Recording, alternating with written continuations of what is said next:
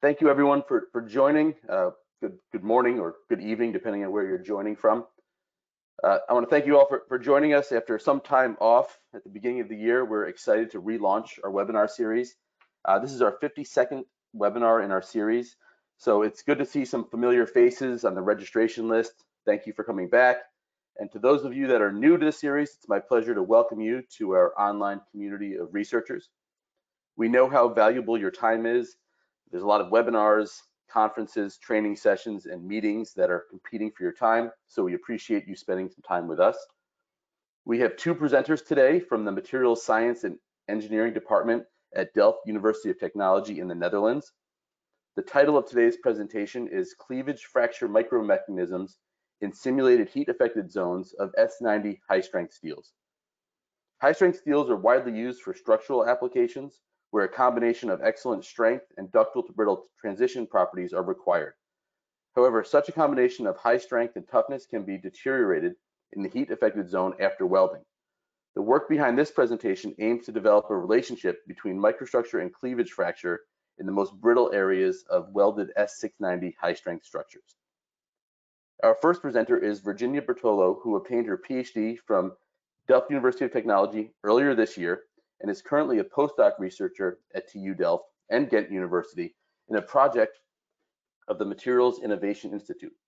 Her background is in mechanical behavior of metallic materials, and her research interests involve fracture micromechanisms of complex engineering materials and their relationship in their microstructure and damage evolution. Our second presenter is Quanxin Jiang, who also obtained her PhD from Delft University of Technology earlier this year and is currently working as a credit risk model validator. Her background is in statistical modeling methods to make predictions and assist decision-making about the real world. As always, we will endeavor to keep this webinar to 1 hour or less. We will have time for a live Q&A at the end of the presentation. And additionally, since the presentation is pre-recorded, Virginia is also available to answer questions during the webinar live. So if you have questions, please ask them using the chat feature here in the webinar software. If you type in a question, Virginia will be able to type in a response. Time permitting, we should have time at the end. We'll also select some of those questions and Virginia can address them live. Video of this presentation will be available online soon, and certificates will be emailed to you if you are listening to this live. You'll be able to find a link to this video as well as videos of past webinars by going to our website at gleeble.com. And then if you click on the resources link in the top navigation bar, there's a drop down, and you click on webinars, and there you can view past webinars. Again, this is our 52nd webinar, so there's a lot of them up there. And you can also sign up for future webinars. Our next webinar will be next month. We'll be announcing that shortly, so look for an email, probably from me or someone on our team here. We'll announce the date and the topic, but you can also check that webinar page. In a few weeks, or a couple weeks, we'll have that link up there as well. But without further delay, I do want to hand this over to our presenters. And then again, if you have questions, enter them in the chat and we'll address them. We'll give Virginia a chance to address them live. And I will talk to you all in a little bit.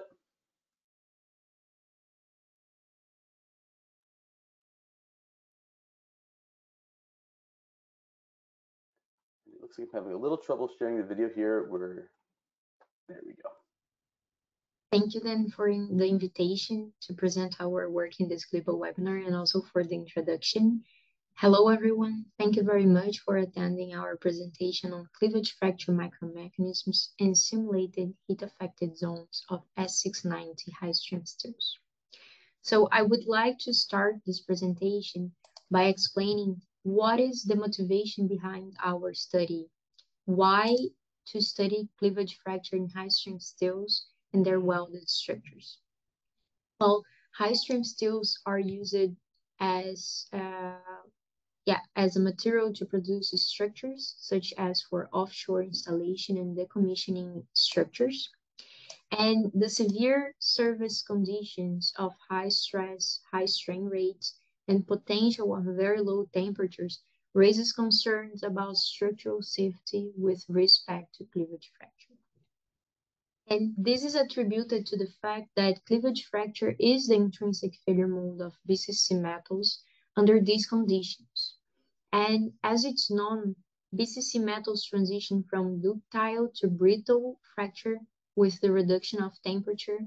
And then, for instance, when we have a structure applied in Arctic waters where surface temperatures down to minus 70 degrees Celsius are reached, high strength steels are usually in service at the ductile to brittle transition temperature range. And this is already sufficient to be critical, since the cleavage contribution in the failure process may lead the structure to fail in a sudden and catastrophic way. And of course, as a consequence of brittle fracture, we also have the social and environmental impacts. According to the literature, cleavage fracture process takes place in 3 sequential steps. So initially, a cleavage crack nucleates and extends in a hard particle as a result of its location pileup. Then the hard particle crack propagates through the boundary between the particle and the matrix grain. And subsequently, the grain-sized crack propagates through the grain boundaries into the adjacent grain. However, this cleavage fracture process that I just described for you is general and oversimplified. The actual microstructure in structural high-strength steels is very complex. It comprises a mix of multiple phases and microstructural features as inclusions, carbides, and segregation bands. And in the case of welded structures, M-make constituents and other phases may also be present. And then when we talk about welded parts of these structures, the microstructure becomes even more complex with multiple areas with poor toughness microstructures called heat-affected zones, which also brings concerns in terms of safety and structural reliability. Then if we try to fit the microstructure that we have into the failure micromechanisms described in the literature, it's very challenging. There are many questions that can be posed here. For instance, which of the brittle particles will nucleate the crack, inclusions, carbides, MA constituents, and to which grain and phase the crack will preferentially propagate. So if you have different phases, you don't know, well, it depends on many aspects. And then the research goal of this project was to establish a cleavage fracture criterion for failure prediction in welded multi-phase high-strength steel structures. So now giving more details of this research. The material that we investigated is a quenched and tempered S690 high-strength steel, and we used the Gleeble thermomechanical simulator to mimic the most critical heat-affected zones for fracture according to the literature. So one of these heat-affected zones is the coarse-grained heat-affected zone, and the other ones are the intercritically heat-rated coarse-grained heat-affected zones. And here we have 2 different peak temperatures. We have the 750 degrees Celsius and the 800 degrees Celsius. We started by characterizing the microstructure of each heat-affected zone by scanning electron microscopy, so SEM, electron backscatter diffraction, EBSD, and microbeakers hardness. Then we performed tensile tests at room temperature, and to convert these properties at room temperature to the test temperature that we wanted, we used the British standard 7410. And one important aspect that is important to mention is that the cross-section area of the tensile specimens was reduced in 50% in the heat-treated area in order to concentrate the stresses in this area and ensure that the properties of each simulated heat-affected zone would be obtained. And then finally, the characterization of the fracture behavior was done by a subsized 3-point bending test at -40 degrees Celsius. And later, the fracture surfaces were analyzed via SEM and EBSD to study the nucleation and propagation micromechanisms. Okay, so now let's talk about the results. And here, the results for the coarse-grained heat-affected zone and the intercritically heat-treated coarse-grained heat-affected zones will be presented, discussed, and we will also compare to the as-received condition of the high-strength steel. As can be seen here in these pictures, all investigated heat-affected zones have a complex microstructure that is composed of a mixture of various phases. Starting from the coarse-grained heat-affected zone, we see that it's composed of fresh martensite, auto-tempered martensite, and coalesced martensite. For both intercritically heat-treated coarse-grained heat-affected zones at 750 degrees Celsius and 800, the microstructure includes fresh martensite, auto-tempered martensite, bainitic ferrite, granular bainite, and polygonal ferrite. Furthermore, we can clearly see this in the pictures. A necklace structure at the prie-austenite grain boundaries is observed in the intercritically heat-treated coarse-grained heat-affected zone. And this same structure is also often observed inside the prie-austenite grains. And from the SEM pictures and the EBSD investigation, this structure decorating the prie-austenite grain boundaries is composed of auto-tempered martensite and MA constituents. These phases were quantified to allow us to better understand later the properties results. And in a previous study of our group, we had seen that the base material is composed of tempered martensite, tempered bainite, and ferrite. And in this case of our base material, tempered bainite represents the majority, followed by tempered martensite.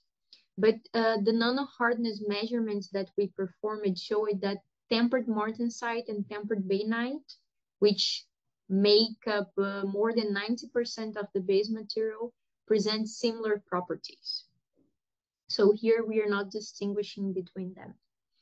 And for the heat-affected zones, the phases that are found in the majority are auto-tempered martensite for the coarse-grained heat-affected zones, and it makes the coarse-grained heat-affected zone to be composed of more than 90% of auto-tempered martensite. And for the intercritically coarse-grained heat-affected zone at 750 and 800 degrees Celsius, the majority of the microstructure is composed of granular bainite, so it corresponds to more than 70%. Moreover, the studied heat-affected zones inherited other microstructural features from their base material, such as circular and cubic inclusions, and their parameters such as size and area fraction were kept the same after the thermal simulations via Gleeble. And another microstructural feature observed for the base material was the segregation bands. And in this specific case, we did observe differences in the chemical composition of these segregation bands after the thermal simulations, where there was a general reduction of manganese, chromium, and molybdenum content in the segregation bands of the heat-affected zones compared to the base material. In terms of fracture behavior, specifically about the heat-affected zones, we know that grain size and MA constituents are the key factors affecting fracture toughness. And to better understand later the mechanical and fracture properties, these features were characterized and quantified. Here we start from the austenite grain sizes. The reconstructed austenite grain sizes for the simulated heat-affected zones, they showed a non-equiaxed grain morphology. And for this reason, we have measured the grain size in terms of grain width and grain length. And the results indicate that the heat-affected zones have larger austenite grain sizes than the base material, which is, of course, attributed to the large temperatures reached during the thermal cycle of the coarse-grained heat-affected zone, and also the first cycle of the intercritically heat-rated coarse-grained heat-affected zones. And among the heat-affected zones, the coarse-grained heat-affected zone has a smaller austenite grain size than the intercritically heat-rated coarse-grained heat-affected zones. But it's important to mention that the large scatter presented in the intercritically heat-rated coarse-grained heat-affected zones, it demonstrates that there is a heterogeneous distribution of grain sizes within the samples, which is not expected to be generated by the intercritical cycle. And it means that this large scatter indicates that the larger austenite grain sizes in their intercritically heat-rated coarse-grained heat-affected zones may be due to a sampling effect, so being statistically insufficient for an accurate comparison. So we cannot really say that the intercritically coarse-grained heat-affected zones have larger austenite grain sizes than the coarse-grained heat-affected zones. Finally, in terms of MA constituents, this table that we have in the slide summarizes the area fraction of MA constituents for each heat-affected zone, their respective average MA length, and their number fraction of slender and small MA constituents. So the quantitative analysis indicates that the intercritically coarse-grained heat-affected zone at 750 degrees Celsius has the highest volume fraction of MA, so 14%, followed by the intercritically heat-rated coarse-grained heat-affected zone at 800 degrees Celsius in 6%, and the coarse-grained heat-affected zone with the lowest area fraction, about 4%.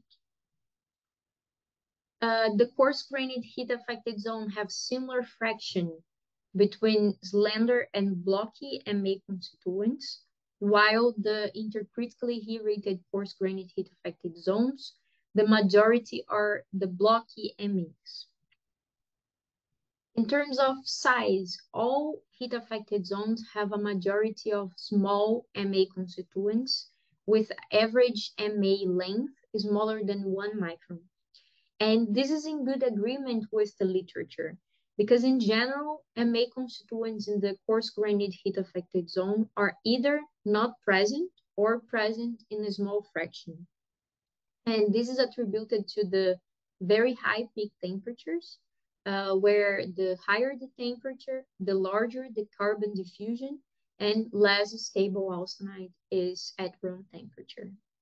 Then the MA constituent content decreases at higher temperatures.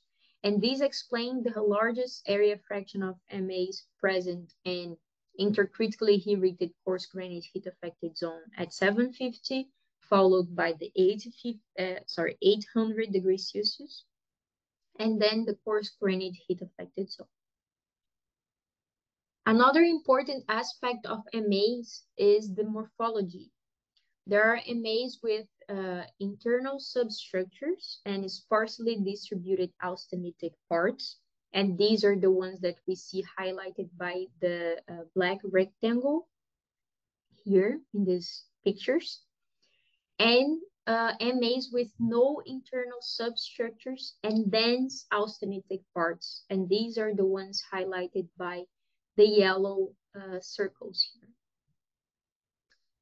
And these morphologies, they influence the amount of internal geometrically necessary dislocations of these MAs, as well as their internal plastic strain, as can be seen here in these pictures in the bottom row in the kernel average misorientation maps. The KEM, so the kernel average misorientation level, and consequently the geometrically necessary dislocation density and the degree of plastic strain varies depending on MA morphology. We observed that the MA constituents with no internal substructures and dense austenitic parts have low kernel average misorientation level, so they're mostly green. And on the other hand, the MA constituents with internal substructures and sparsely distributed austenite have high KEM, so a red color. And the highest values are associated predominantly with the austenitic areas. We now start to connect the microstructure with the mechanical and fracture properties of the investigated heat-affected zones. And here in this plot, you can see the microvickers hardness, the HV3, measured at room temperature, and the tensile properties at -40 degrees Celsius. As can be seen, the coarse-grained heat-affected zone stands out as the harder and stronger heat-affected zone, which also impacts the fracture toughness. So the highest hardness and the highest tensile properties of the coarse-grained heat-affected zone also presents, also leads to the lowest fracture toughness. And this is contrary to what is reported in the literature, where in general, the intercritically heated zone is the most unbrittled area due to the larger content of MA constituents and also with the decoration along the prior austenite grain boundaries in a necklace-like form. And when we look at the fracture surface, we see that MA constituents are the likely features triggering fracture in all heat-affected zones, which means that the difference between the fracture toughness of heat-affected zones is not related to MA constituents. Then it's likely that the difference in cleavage fracture behavior between heat-affected zones is attributed to the matrix. What happens is that, as previously presented in the MA constituents, as previously presented, the MA constituents are small, with average length smaller than 1 micron. And this means that they are not sufficiently large for stable, unstable failure. Then the crack propagation step through the matrix will be the determinant process to achieve the critical crack length. Therefore, the properties of the matrix play a major role. The phases present in the coarse-grained heat-affected zone are much harder than the matrix of the intercritically heated coarse-grained heat-affected zone. So we are talking about 440 compared to 330. And then the harder matrix make it easier for the crack to propagate, resulting in lower fracture toughness. In terms of crack propagation, the transverse section of the fracture surfaces were analyzed, and by using the 3D lattice cubes, we observed that the crack preferentially propagates through the 110 and 100 cleavage planes. And within each austenite grain, as separated here in the figure, we separated the blocks, packets, and vein axes. And we then concluded that the austenite grain boundaries and packets and block boundaries with different neighboring axes effectively deflect the crack. And what was also important observation is that the necklace structure around the austenite grain, boundary do not play a role, and MA constituents are rarely observed in the main crack path. One important and interesting characteristic of the heat-affected zones in this study that was not reported in the literature is the multiple popping behavior in the load displacement curves for most of the tested specimens. And there is no clear reason for multiple poppings in the direct analysis of the fracture surfaces. So for instance, if we have a surrounding tougher material, or by the initiation of cracks perpendicular to the plane of the initial crack, that are also called delamination or splitting, we didn't observe any of these. But another possibility is the existence of secondary cracks. So on the transverse section of the fracture surface, we observed that secondary cracks were deflected and arrested in only certain MA constituents. And this was observed specifically in MA constituents with internal high angle substructure boundaries and internal plastic strains. What happens is that when a crack interacts with the MA constituents with high plastic strain, it affects the crack tip stress state, reducing the stress intensity and therefore the criticality ahead of the crack, explaining the crack deflections and also the crack arrest events. Furthermore, the literature also shows that the internal substructures of MA constituents include high angle boundaries, which can also change the direction of a crack or hinder it. So in conclusion, we observed that while the microstructural feature triggering fracture in all analyzed heat-affected zones is MA constituents, but they are too small for unstable fracture. So in this case, the matrix and its properties determines the toughness of the material.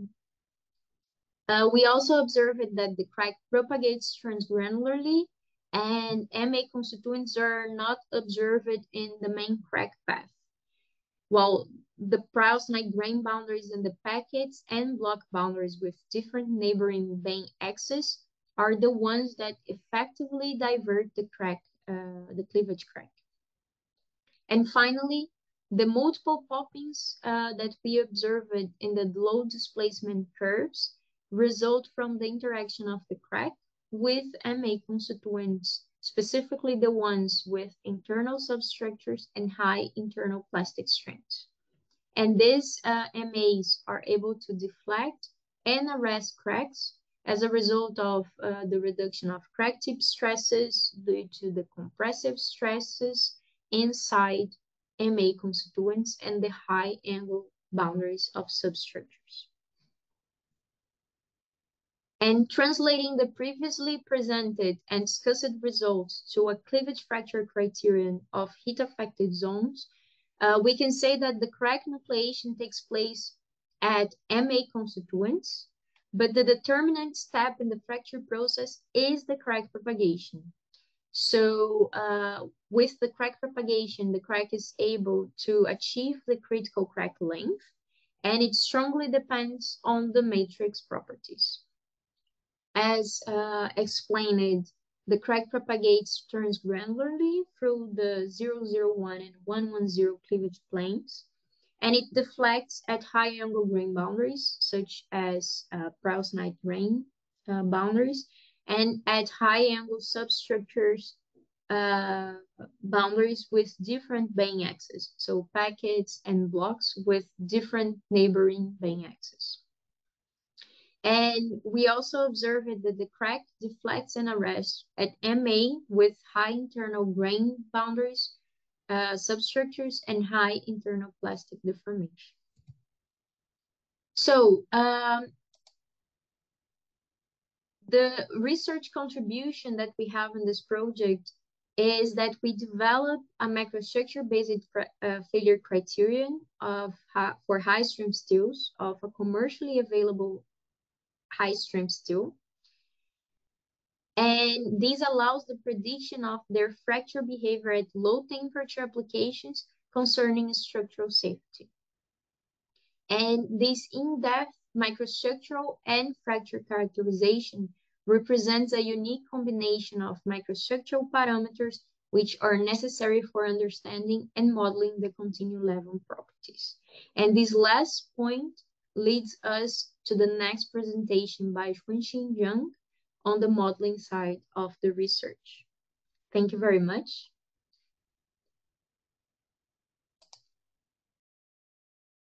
I'm Jiang. Thank you for the invitation to Gleeble webinar. To continue with Virginia's presentation, I would like to introduce how the measured data are used in numerical model that we further study the cleavage fracture in heat-affected zones. Our motivation is to simulate macroscopic fracture toughness from local fracture behavior and from statistical representation of microstructures. After Gleeble simulated heat treatment, we are able to directly measure the change in microstructures, but it is very challenging to directly measure the change in local fracture behavior. So we want to compare the simulation with fracture toughness measured by experiments and use inverse analysis to determine the parameter represent local fracture behavior. In that way, we would be able to thoroughly study the effect of heat treatment. The model is based on micromechanism of cleavage. There are three criteria need to be satisfied simultaneously before the cleavage occurring in the material. So first, the stress at a brittle particle need to be greater than a threshold that the particle will be broken and form a microcrack. The microcrack is then of the size of this particle, and depending on the local stress level, it needs to be greater than a critical value to propagate across the particle and matrix interface. Then the microcrack is of the size of the grain, and also depending on the local stress level, it need to be larger than a certain value to propagate across the grain boundary.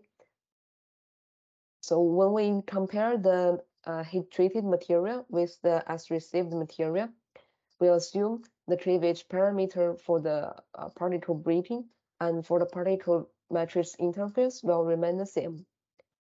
But for the grain boundary, the local toughness of the grain boundary, we will use inverse analysis to fit the value for the heat-treated materials. There are three randomness in this micromechanism that cannot be ignored. So first, the hard particle has a random distribution in the material, so the stress will be different for different location in the specimen. The hard particles are also observed to have different shape and size, and we measure the grain size as the size of the pre-austenite grains from EBSD map, and it also shows a randomness in the size distribution. Our model represents the cleavage event as a cleavage probability at a certain load. At microscale, we simulate the cleavage probability in terms of the stress level. And by use finite element analysis, we are able to calculate the stress and strain distribution around the crack tip. After doing integral of the cleavage probability near the crack tip based on those finite element, we are able to calculate the total cleavage probability for the specimen at a global load. And in this presentation, we used crack tip opening displacement to represent the global load. After heat treatment, we will have the material coarse-grained heat effect zone and intercritical coarse-grained heat effect zone. So for these two types of heat effect zones, the grain size will be more than 3 times larger than in the as-received material. Another change is MA constituents appear after the heat treatment. The flow stress will also be higher in the heat affected zones, as the phase of the matrix is also changed. We measure grain size from EBSD map, and we use a function to represent the statistical distribution of the grain size. This function is then used with the criteria for the crack propagation. By combining the grain size distribution, the cleavage criteria, and the local stress level calculated from finite element analysis, we are able to calculate the cleavage probability at a certain stress level for a finite element. And finally, we can also calculate the cleavage probability at a certain C2D level.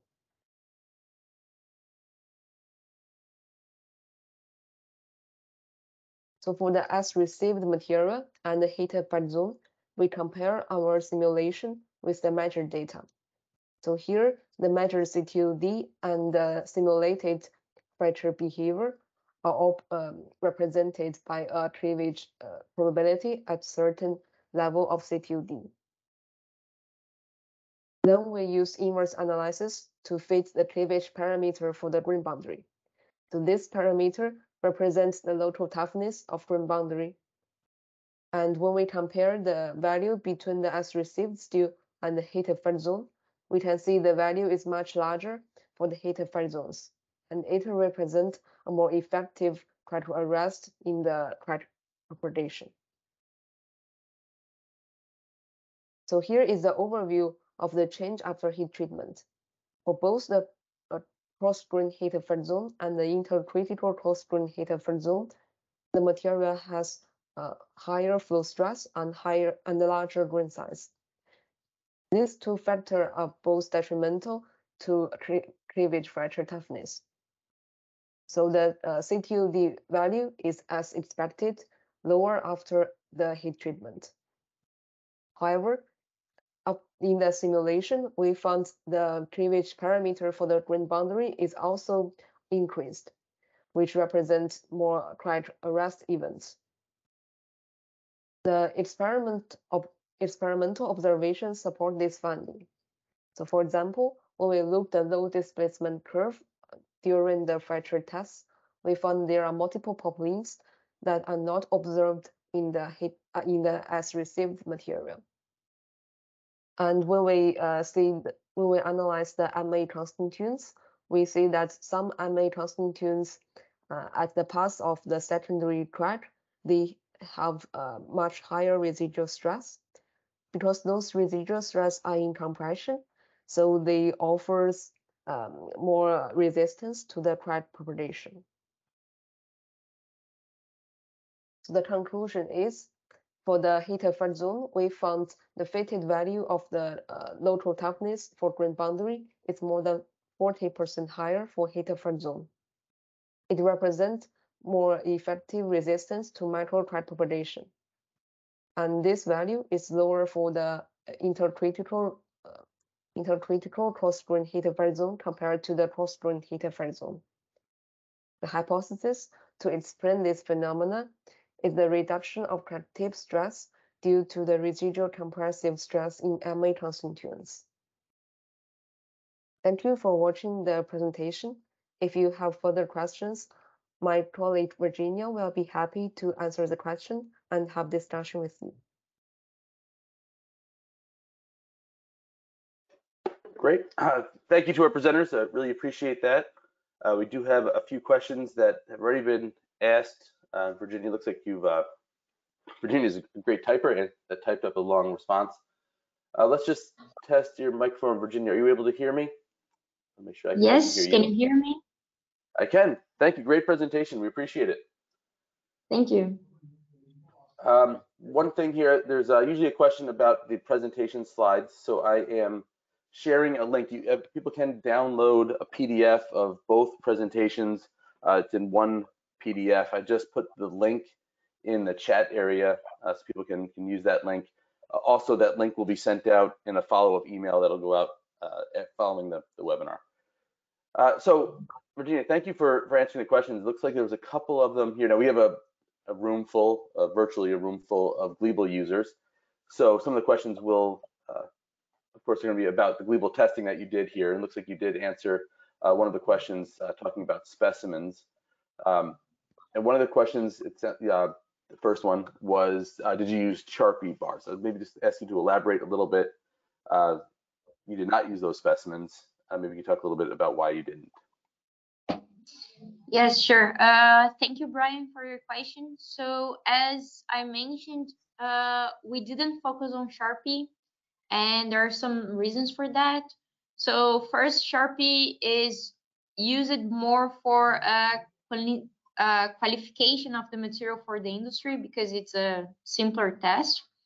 But the property that you obtain depends on the size and the geometry of the specimen, for example, and it doesn't represent the actual material property because of this. Also, the conditions that these tests are performed do not represent the actual situation of actual structures. For example, the very high strain rates. It doesn't represent the actual strain rate that the structures experience in the application. So that's why we didn't use the Sharpie specimens. Great, thank you. And then also we had a question about the specimens that you did use, and you talked a bit about the thermal gradient and talking about homogeneously how you heat treated them. So can you maybe just describe that a little bit more as well? You did type up a nice response. Or maybe you can address that as well. Yes, of course. So the only difference between the machining a specimen for base material and for the heat treated material in the Gleeble, it's because is the fact that we performed first the heat treatment and then we placed the notch. But of course, we also need to guarantee that the crack will propagate and the material will be tested within this homogeneously heat treated microstructure. So for this, to measure what is the size of this homogeneously heat treated microstructure, we worked with 4 thermocouples. So we placed 2 in the center, but 1 in the front and 1 in the back. So in this way, we guarantee that from one side to the other, we have a homogeneous microstructure. And we placed 1 thermocouple 2.5 millimeters and another one 5 millimeters far away from the central one.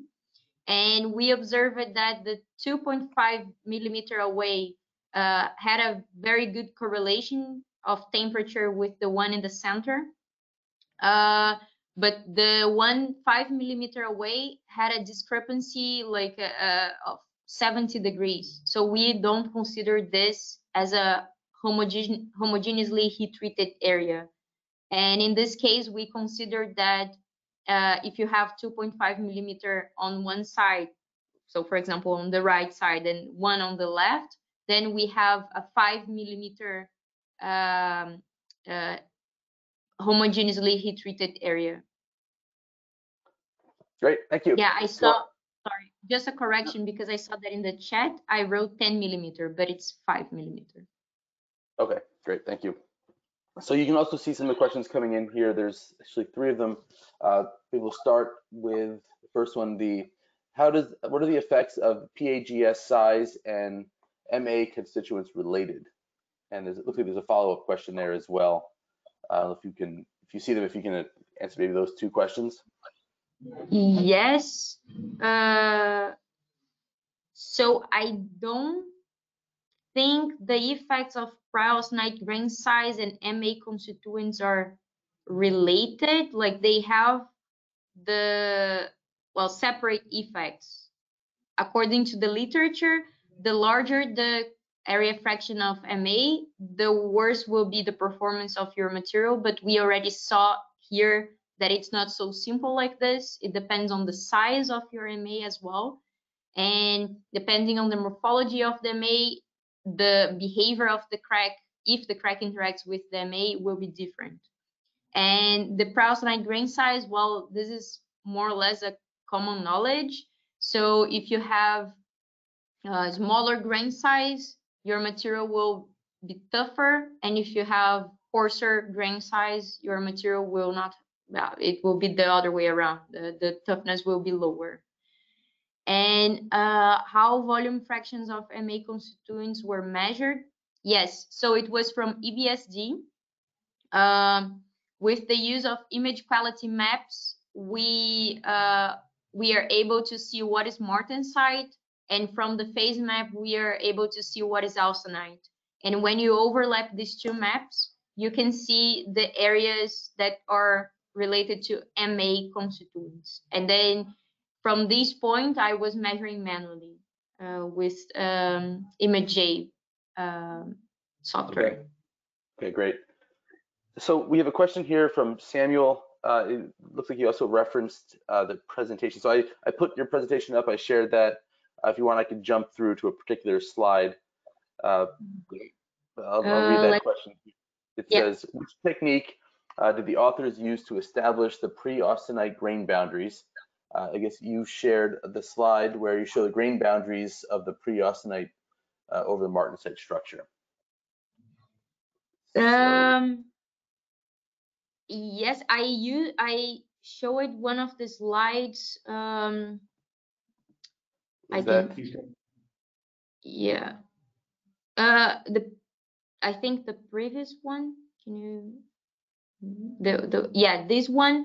We can here see the pre-austenite grain boundaries very clear for the intercritically heated coarse-grained heat-affected zones, because we have this necklace structure, and in general you can observe this via SEM. But Quanxin also showed in one of her first slides one very colorful image of the pre-austenite grains, and these were generated with the RPGE software based on EBSD maps. Yes, this one. So in this picture on the left corner, these maps were generated with RPGE. And what is the most important here is that we used this software also because using this data generated by the RPGE software, we can obtain the distribution of grain size, which is different if you just take images from the SEM and you measure an average grain size. And for the modeling side, it's really important to have this distribution of grain size. Very good, thank you. A question came up, and we have a wide range of people on the call. We have people from academia as well as industry. So a question here was, can you comment on how your results can impact current industrial practices? I imagine post-weld heat treatments are not an option for the applications that you discussed at the beginning. Yeah, the post-weld heat treatments are something interesting, and it's usually used, but we didn't go further in this. But I think what it can impact the industrial practices is that, well, we see now that if you have very small MA constituents, they will not be so detrimental to your microstructure. And then the matrix is the most important. So maybe welding parameters could be adjusted in a way that a combination of microstructural features could bring you not so detrimental behavior of heat affected zones. Okay, great. So there's 3 questions at the end there. I'll start with the one that came in at 8:45. It says, any specific reasons for choosing such a particular heating and cooling rates, which you have shown in the schematic diagrams? And I don't know if you recall which slide that's on. I can jump around if you'd like. Yes, so for the thermal profile of the coarse-grained heat-affected zone was experimentally measured. So in an actual weld that we performed here in our university in another project, and this profile was used as a basis for the intercritically heated coarse-grained heat-affected zones. So we used the same cooling rate, the same heating rate. We just changed it. Well, we just chose different intercritical temperatures. And this is something that I don't show here, but we performed other studies in other temperatures as well. So 700, for example, but this temperature was very close to the AC1 or even around AC1. So we didn't observe the presence of MA constituents. So this was not a very interesting temperature to look at. But yes, it was based on experimental profile. Great. Okay, the next question is, during microstructure-based modeling, what were the boundary, sorry, just moved on here. What were the boundary conditions during the FEM simulation? Okay, so for this question, I would like to ask the help of Carrie Walters, that it was one of our supervisors in the project. Carrie, could you help us, please? Yeah, can you hear me from here? Yes, we can. Ah, very good. So I guess Quanxin's presentation was pre-recorded. Yes. Okay. But I think that you're referring to the single edge notch bending. And so I believe that that was loaded by having analytically rigid cylinder surfaces on the top and then two on the bottom. And then I think that that was also modeled with quarter symmetry. So there was symmetry boundary conditions on the center and then on the midplane. Okay, Is great. that clear enough? I believe so. So I put that slide up. I think that slide number 4 in her presentation hopefully shows that as well. Yeah. So maybe I shouldn't have said two cylinders on the bottom because it's mirrored, but it's mirrored about the center plane there, and then it's mirrored about a plane that's halfway through, and then the cylinders you see on the top and on the right are analytical rigid bodies. Great, thank you. The next question, I think this might be the final question, so I think we only have a few minutes left anyway, but for the control of the cooling, was there any quenching medium applied, or was cooling fully from the grips alone? So was it free cooled, or did you apply active cooling? Yeah, this is a good question. No, we didn't need to use, sorry, for the tensile specimens, we didn't use any cooling, but for the CTOD specimens, we used some air to help to achieve the cooling rate, because yeah, it's a very a bulk piece of specimen. So air, did you use air or gas?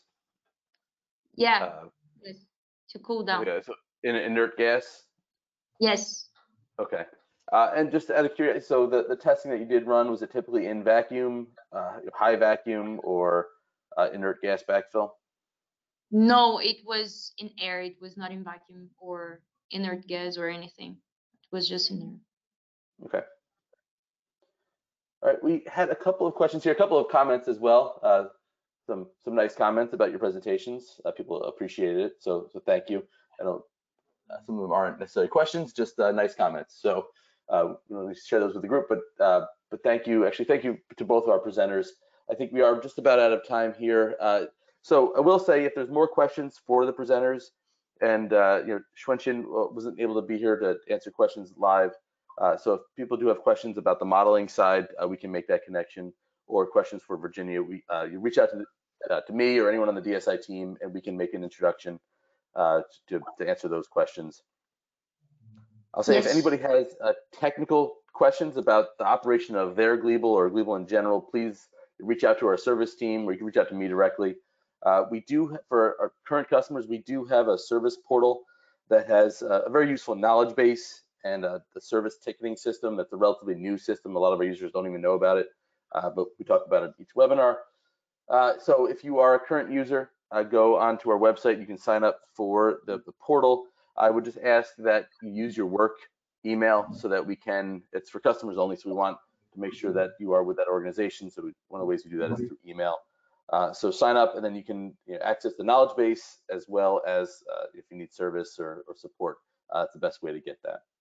If you have any questions about how Gleeble can support your research, please email our team and we can connect you with an application expert to help you find the right solution.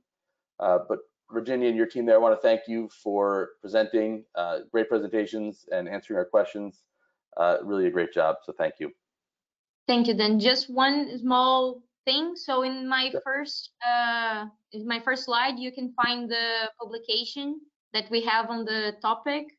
So if you're interested in knowing more about this publication, you can read this. And also there is also my email. So if you want to ask more questions or interested, just approach me.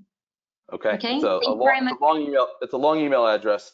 So yes. I did put a link in the chat again, so you can download this as a PDF.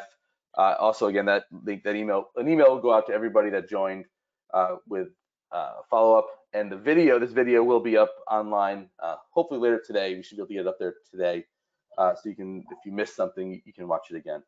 But thanks everyone. I thank you everyone for joining. We appreciate it, and look forward to seeing you all next month. Thank you. Bye.